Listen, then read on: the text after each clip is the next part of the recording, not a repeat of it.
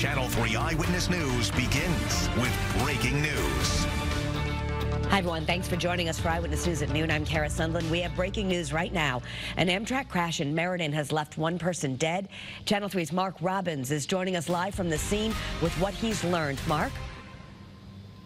Well, good afternoon, Kara. Yes, here at Logan Steel on the Meriden-Berlin border, the train tracks behind me. Let me get out of the way, let you get the best view that we can possibly. The incident happened a little bit farther down from our vantage point, but just before 10 a.m. this morning, Amtrak reports that one of its trains struck a person on the tracks in this area. Meriden Fire, Police, and Rescue responded. Amtrak Police followed immediately as well, and now Amtrak Police are in control of the scene. I'm told the tracks, that half of the tracks in the area are still being used. Half have been shut down. There is a body on at the scene and it has not been moved yet, but the investigation is underway. Again, Amtrak is the lead authority on that, and half the tracks are still being used. So if you do have some travel with the train company Amtrak, you might want to go on the website, see if train travel